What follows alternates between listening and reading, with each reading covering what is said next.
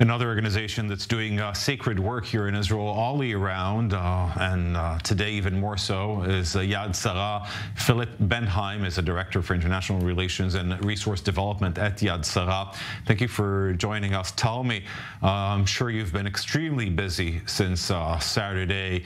What are you doing on the ground? What do you need? How can we help? What we need, some of which we're getting more and more of all the time, are volunteers. We're a volunteer-based organization, but we need funds because a lot of the equipment, most of the equipment we lend out costs money. So to those who don't know, can you explain what Yad Sarah does?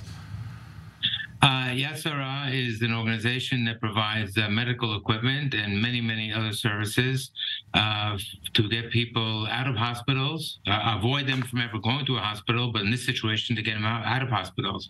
The hospitals wouldn't be able to perform today if not for the work and the equipment of Yad Sarah. Patients couldn't be released to go home if they didn't have wheelchairs and crutches and hospital beds and hoists and everything else that they need to go home, and wouldn't be able to free up space. We've aided over 1,000 soldiers so far to date in this war effort, and we're there for them now and always. We've opened up 2 additional fronts of branches. We closed some branches, opened some branches. We opened up a pop-up branch in Yam HaMelech because so many people were transported and relocated to hotels over there. The work doesn't end.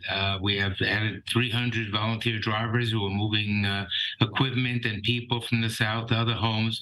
We deliver medicines. We have an amutah called Abirut Lekol Echad, and we've distributed to date also over 250,000 shekel worth of medications. People didn't have it. People left it in their homes when they left. The work here is unending. And more importantly, we here not just today, we're here for them tomorrow and the next day, and we accompany them through life. Some of the other first responders, they do wonderful work, but they take the injured to the hospital and then they're done. That's when our work begins, and we're with them every single day till they're better or through life. Are you also in need of more volunteers? Yes, depending on what it is. Again, those who, the Hebrew-speaking ones, because we're here in Israel, and so the ones who have interactions with the folks are Hebrew speakers. We've been able to put non-Hebrew speakers to work in different areas. Our equipment repair department, for example, has increased their activity by 50%. And in Yad Sarah, when you talk numbers, the numbers are huge. You know, the big multipliers. So we're talking in thousands and thousands as opposed to tens. And so we've been able to put non-Hebrew speakers in the repair department. They've been some of the ones who've been willing to be drivers. They were willing to go down to the south in their own before we had protective equipment to give them. Fortunately, we had some donations, and they now all have protective helmets and vests. But the willingness of the people is just incredible. I mean, we haven't had workers in the building to clean floors and to clean the bathrooms and to do our laundry service. And we've had wonderful students who've come here who've really pitched in. It's phenomenal. It's amazing to see so many people putting time and efforts and really donating everything they can to this war effort.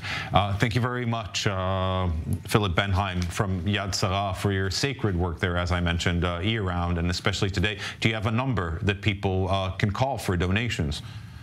Yes, there's a phone number here. It's star 6444.